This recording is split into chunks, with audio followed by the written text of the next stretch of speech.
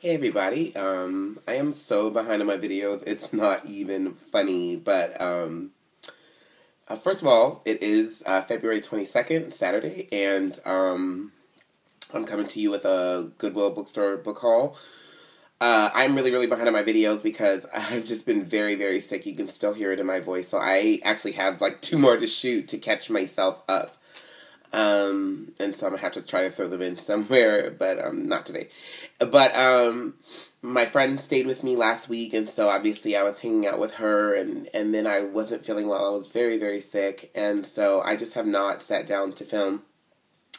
So, I need to just kind of get back into the swing of things. I haven't been watching like a lot of the videos of the people that I subscribe to and stuff, and so I'm gonna have like a YouTube day and just watch videos and get caught up and stuff. But my husband and I went out this morning to breakfast, and then we went to the bookstore because, like I said, going to the bookstore is a date for us. And so I really wanted to check out the Goodwill bookstore in downtown San Diego and see if I liked it as much as I liked the one that I just went to a few weeks ago. In the Otay Ranch area. I do like the one in the Otay Ranch area better. I feel like it was better organized and it had better titles than the one downtown San Diego, but I still was able to get some really good finds. The one in downtown San Diego was cheaper, so I didn't see a book that was more than $3, whereas the one in Otay Ranch, there were books for like $4, $5, $6. So we got 10 books for $24, which I am super thrilled about.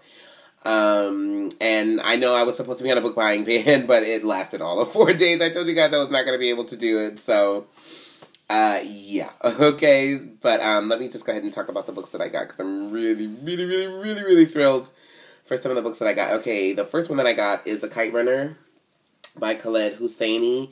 I'm not really going to say a whole lot about it, because honestly, I really don't know a whole lot about it, but I know that it is a very popular book, and I have been wanting to read it, and so I'm glad that I was able to pick this one up. And it was $1.99. Holla if you hear me, and it looks really good. So there's just like a little bit of, I don't even think you can see it. Yeah, see, there's like some stains on the thing, but other than that, it looks really good. And it was $1.99. The next book is Amy Tan's Saving Fish from Drowning. I would have liked to have this in hardcover, but I still wanted to get this because I love Amy Tan, and I have several of her books, and I've read all of her novels except for the newest one. And so I've read this one, but I wanted to have it because I just really like Amy Tan, and I like reading her books over. And this one's a very interesting story, so this one was pretty cool, actually, and this is just a really good book.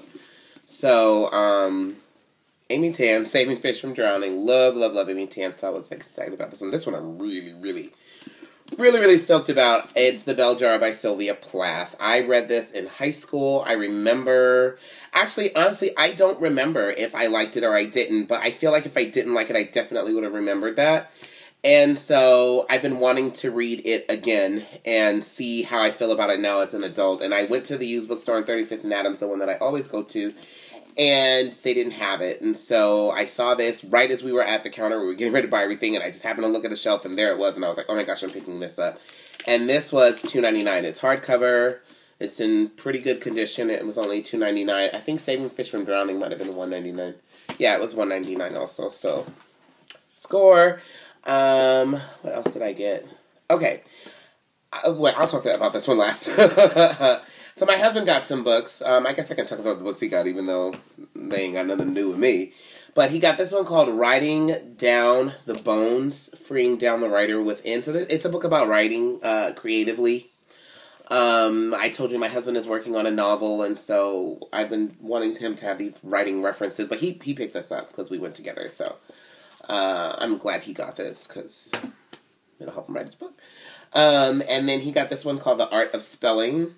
I like this book just because I like the cover, okay? So, it says The Madness and the Method. I'll probably read this because I have Eat, Shoots, and Leaves, which is a book about grammar. And I told you guys I'm a grammar Nazi. I'm also a spelling Nazi. And so they had like a little test on the back to see if you were a decent enough speller. And I did really well. But I do love to spell. But sometimes now that I'm getting older, I notice myself going, how do you spell that word? And it'll be a word that I should definitely know how to spell. So I'll probably end up reading this book myself, even though it's the one that he got. And then he got this other one called Barbarians at the Gate, The Fall of RJR Nabisco. And I think this is kind of like a business type of book, which are the kind of things that he likes to read. He likes to read about business and finance and investing and all that rah-rah. Not my cup of tea. Yeah. So the next book I got is Geisha, A Life by Minako Iwasaki with Rand Brown. Okay, there it is. Honestly, I got this book for the cover, okay? I'm just not even gonna lie. I loved the cover. I thought the cover was just beautiful, and it's, you know, got the geisha on it and whatnot. And, but then I saw it, and I was like, oh, okay, like, this does look interesting, because I read Memoirs of a Geisha, and apparently this is the woman who Memoirs of a Geisha is loosely based on. And when she read Memoirs of a Geisha and she saw Memoirs of a Geisha, I guess she got upset about the misinterpretation of her story. Or the misinterpretation of the geisha life, and so she wrote this book as a sort of response, or to set the record straight. It got relatively decent reviews on Goodreads. A couple of people said it was a little self-important, that she was just pretty much just spending the whole time puffing herself up, so that made me almost not get it. But then I was just like, you want to know what? YOLO. I'm just going to get this book. And it was really cheap. I think it was $2.99, and so I was like, the cover alone is enough to make me get this book, just because I think it would look pretty on my shelf.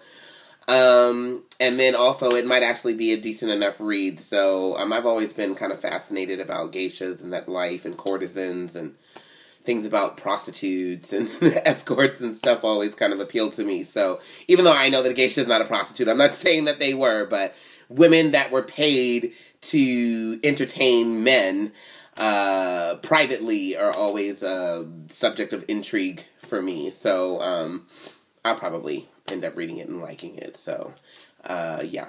I also got another book by Amy Tan, which is Saving Fish. Oh, no. I already told you I was Saving Fish, darling.